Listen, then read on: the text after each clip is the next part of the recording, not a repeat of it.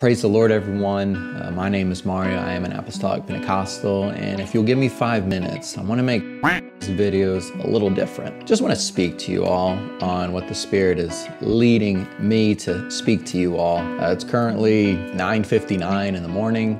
I don't have church for like another 2 hours, but last night I was woken up around 3 a.m. and I wish I could say that I was woken up by the Spirit, but it wasn't a spirit. It was actually a storm. We had a massive storm. I mean, beating rain on my windows, and the way my room's set up is, I sleep there, and then my computer's there, and I've got 3 big windows right here that is my current light source to do these videos. But a title came to me as I was sitting there laying in my bed looking at the rain beat on the window, and then what happened afterwards. The title was The Calm After the Storm.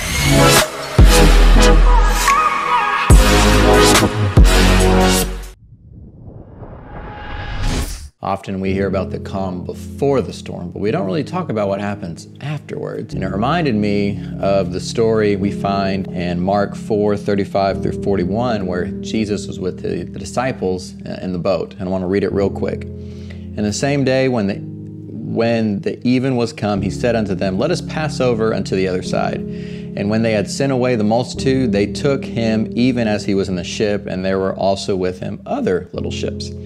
And there arose a great storm of wind, and the waves beat into the ship so that it was now full. And he was in the hinder part of the ship, so he's in the back part, asleep on a pillow. And they awake him and said unto him, Master, do you not care that we would perish? And he got up and he rebuked the wind. So he said, Wind, stop, and said unto the sea, Peace, be still. And the wind ceased, and there was a great calm. And he said unto them, Why are you so fearful? How is it that ye have no faith? And they feared exceedingly, and said one unto another, What manner of this is this, that even the wind and the sea obey him? I'm so thankful that I found an apostolic church. If you're not familiar with that term, a church that we believe everything that's written in the Bible. We're not just a New Testament church. Everything that we do is biblically based. But there was a time in my life where I was in a storm, and Jesus was there. I never stopped believing, but there was a period for about 2 years where I just feel like I really didn't need him. And so that's how I imagine the disciples were. They had him with him on board, but he was just kind of asleep and dormant, and they were fine without him. But as soon as terror was coming onto them, the winds and seas were getting crazy, that's when they called on his name. And what did he do? He rose up and said, rose up and calmed the seas. And so in order for the storms in our life,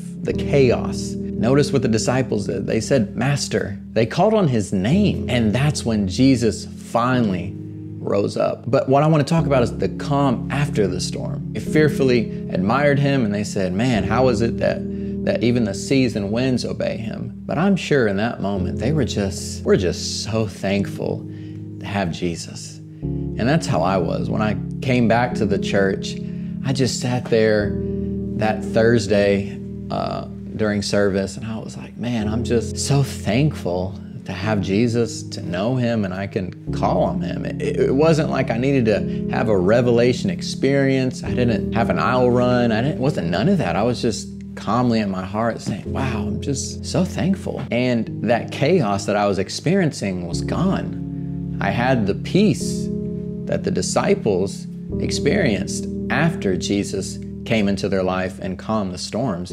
I had that exact same peace in my heart, and it was beautiful. And so I was sitting there last night in my bed comfortably, and even though there was a massive storm outside, I was just sitting there thankful. Wow, I've got a roof over my head, comfortable bed, windows to protect me from all of this. And so as crazy as it was out there, I was so thankful to be in here. And I just imagined Jesus was this house for me last night during the storm, protecting me, keeping peace in my heart. And I hope Jesus one day for you all does that for you, is that peace in your heart. Not everyone will accept him. That's okay. But those who do, man, you'll experience a peace that you've never experienced. Do 3 things for me before leaving this video. Please give this video a like, share this video if it brought value to you or touched you, and subscribe to my YouTube channel. Thank you all for watching. My name is Brother Mario. God bless you.